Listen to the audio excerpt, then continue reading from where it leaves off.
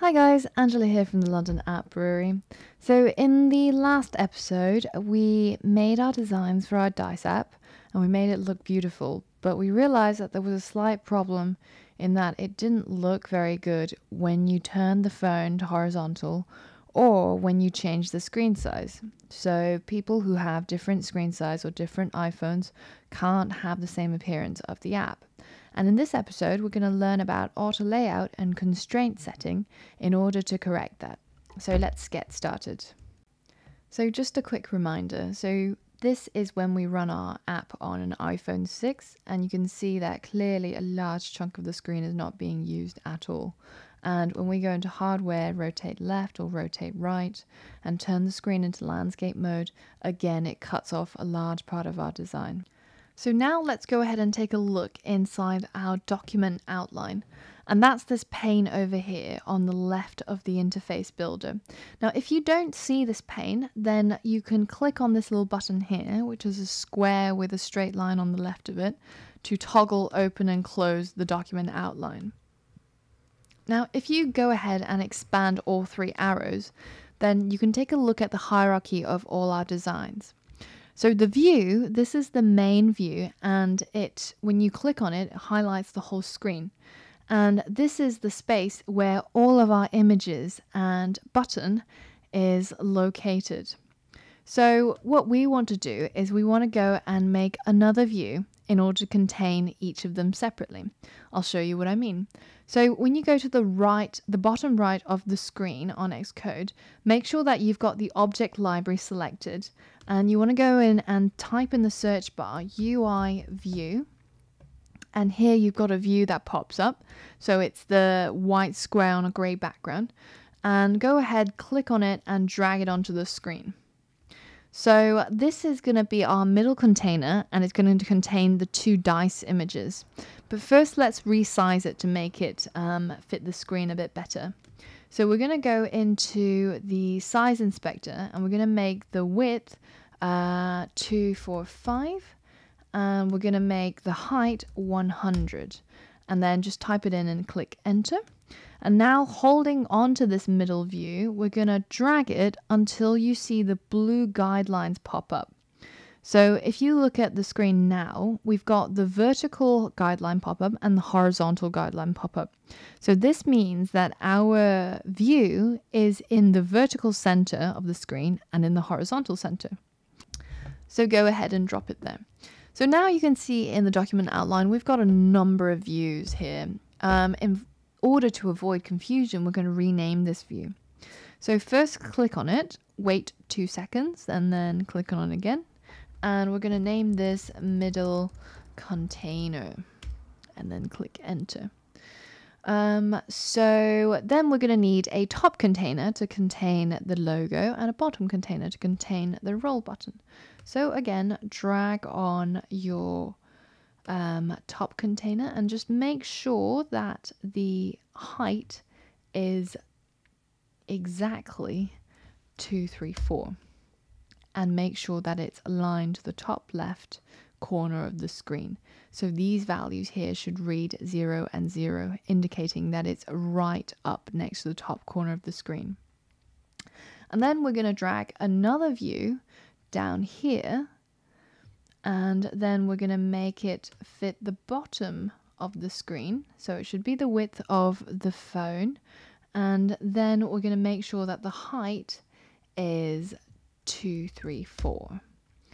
And then just move it down just a little bit. There we go. So now that's perfect. So this has a height of 234, this has a height of 234, and this has a height of 100. And it's right in the middle of the phone, vertically and horizontally. So now we've got a mass of white at the moment, and I can't really tell which is which. So let's just go ahead and change some of the colors to make it a bit easier. So let's make the top one, I mean, you can go ahead and change it to whatever color you want, but I'm just going to make it red, green, and blue. And this way I can see a little bit better what's going on. So I've got 3 containers. Now, as we did with the previous one, we're going to rename the two containers. So when you click on them, you can see the toggle buttons come up, so you can figure out which one is which. And this one is obviously the top container. So let's go ahead and rename it as top container. And this one is obviously the bottom container. So let's rename it that. Great. So now we've got 3 containers. We need to put in the individual items. So for the top container, we're going to put in the Dicey logo. So grab the logo and then drag it so that this blue line, instead of being right up to the left of that top container icon, it needs to be nested inside. So that little blue circle has to be indented to indicate that your Dicey logo is actually going inside the container. So this is what's called a parent-child relationship, as opposed to these ones, which are on the same hierarchy, and they have a sibling relationship. So let's go and select Dice 1 and Dice 2 image views, and just hold down the command button to select both of them. And then again, in the same fashion, we're going to put it inside the middle container. And then finally, for the roll button, we're going to throw it inside the bottom container. Okay, great. So this is the layout that you should be looking at. You should have the Dice 1, Dice 2 indented under the middle container, Dicey logo indented and contained within the top container, and the roll button within the bottom container. Now you can see that through our moving process, the 2 dice images have been shifted. So we're going to go ahead and grab this second image view, put it right to the right of the middle container, and this one right up to the left edge of the middle container. So that is exactly how we want it. So now we can go ahead and set our constraints. So you can select the middle container here, or you can select it here. And we're going to go down to the right bottom corner of the interface builder, and we're going to click on this icon that looks a bit like a box and whisker plot. And this is the pin button.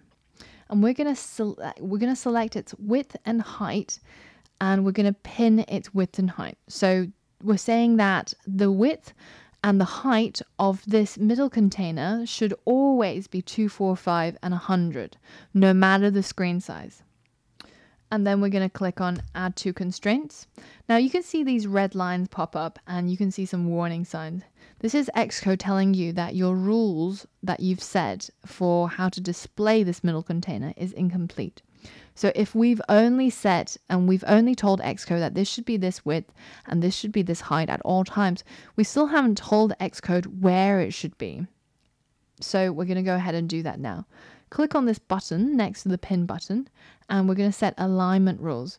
So we're going to say that this container should always be the horizontal center and always be vertically in center. So let's add these 2 constraints, and you can see that all the errors will go away. And what I've done just now is basically state that this middle container should always be in the middle of the screen, no matter the screen size, no matter the orientation. And we're going to set some rules for the rest of the containers.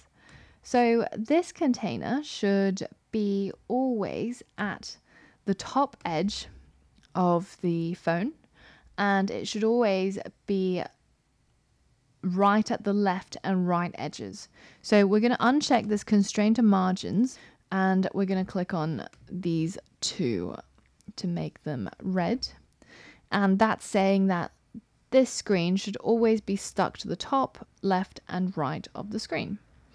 And then finally, we're going to put this last constraint down, and that says that this top container should always have 0 pixel distance to the middle container.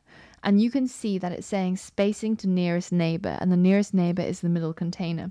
But when you click on the drop down button, you can also see that the middle container is ticked, and that's saying this is 0 pixels to the middle container. So go ahead and add all 4 of these constraints. And then let's do the same for the bottom container.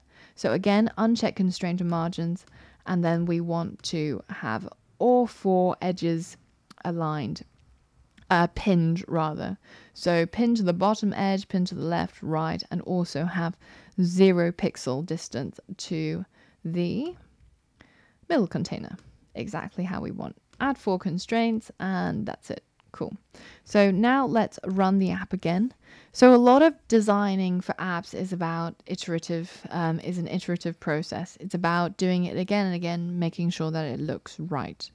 So here you can see that it's rotated, but if we rotate it back to portrait mode, you can see that the middle containers, the top and lower containers are now occupying the correct proportions on the screen. But there is a slight problem. The image contained within it are all still not quite right. So let's go and correct that. So again, stop the app. So we're going to click on the top logo here, and we want it to be right in the center, horizontally and vertically of the top container. And this is what we're able to do within containers. If we said, keep it right in the middle, vertically and horizontally, we can only do that once for the whole screen. But if we split it up into 3 containers, then we can say, put this in the middle of the top container, put this in the middle of the bottom container, etc. So make sure that you've got this dicey logo selected either here or over here. And then we're going to go into alignment, and we're going to say horizontally and vertically in the center of the container. And now you can see these yellow dashed lines come up, and you've got a little warning. It's saying that I know that I should keep this logo in the middle of your top container, but I don't know what size you want it, because no matter which size, I can always keep it in the middle. So you might want to set some rules for that. That's what it's trying to say. So let's go ahead and set some rules for that. Let's say height and width. Let's lock it to the current size. And then we're going to add 2 constraints. And there we go. All the errors go away. And we're going to do exactly the same for the roll button. So horizontally, vertically in center, and then fix the height and widths. Add 2 constraints. That's it. Cool. Now, if we go and run this app, let's have a look at what it looks like. Okay, great. So now this is in the middle, this in the middle. The only thing that looks weird is this green background. So I can show you what I mean. If we get rid of all these colors now for the containers, so let's go ahead and set it as default, which is transparent. And this one, default transparent. And this one, also change it to transparent. And run the app again. You can see that the background, the sort of green color background, is still not quite fitting to the size of the iPhone 6 screen. It's still the size of an iPhone 5 canvas. So we can go and fix that as well. So click on the new background. And we're going to go into pin and uncheck constrained margins. We're going to pin it to all 4 sides of the screen, so that no matter which iPhone screen size it is, it will always stretch to fit the entire screen. That's what this rule is saying. And let's go ahead and run it. There we go. Now this looks a lot better. Let's rotate it to the left. That looks great. And let's change the device to an iPhone 6 Plus. So again, a different canvas size. Okay, so as we can see on an iPhone 6 Plus, it still looks absolutely fine, exactly as we intended. Rotate left, that's still fitting on the screen, and everything looks great. Of course, again, none of the buttons work and none of the images change. And this brings us on to our next episode, where we learn how we can link up our designs to the code that we have in our project.